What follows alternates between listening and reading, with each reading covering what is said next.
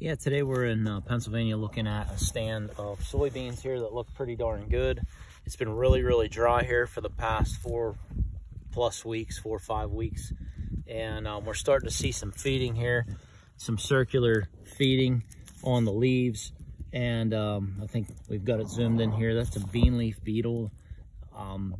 You gotta watch out for these guys. Most of the time they cause a little bit of damage and kind of move on and the beans outgrow it. But in a dry year like this, the beans aren't growing really fast and there's nothing else here to eat.